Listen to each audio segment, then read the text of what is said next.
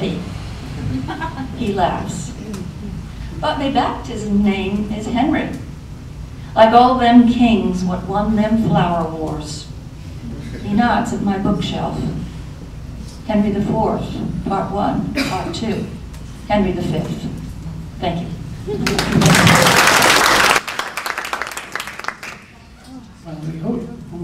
We hope that all the poets who read the winning poems, the honorable poems, will allow us to record their poems as well, and to have those on the Frost website as well. So you have text and you have poem, you have viva voce behind it, live voice.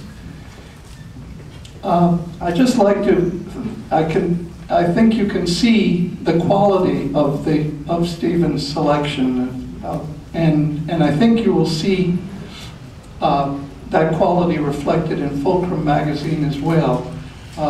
One of the items that I understand would be in this Fulcrum 6 issue, it's an annual, will be one of the lectures, Dartmouth lectures that Barbara talked about, one or two of the lectures that were transcribed by the guy who couldn't come.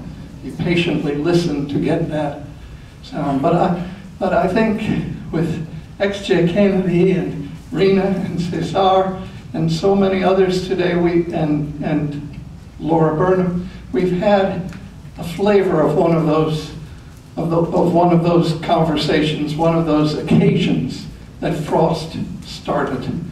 And so thank you all for coming. See you next year.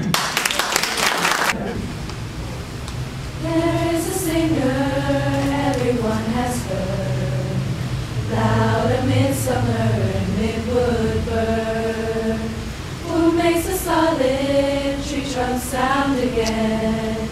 He says that leaves are old and that for flowers, midsummer is to spring as 1 to 10. He says the early petal fall is past, when pear and cherry bloom went down in showers, on sunny days a moment overcast. And comes the other fall we name the fall. He says the highway dust is over all. The bird must cease and be as other birds, but that he knows in singing not to sing.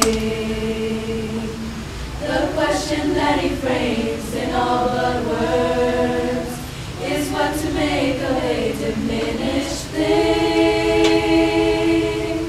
There is a singer everyone has heard, loud amid summer and mid-wood burn, who makes a solid tree trunk sound again. He says that leaves are old and that for flowers, midsummer is to spring as 1 to 10.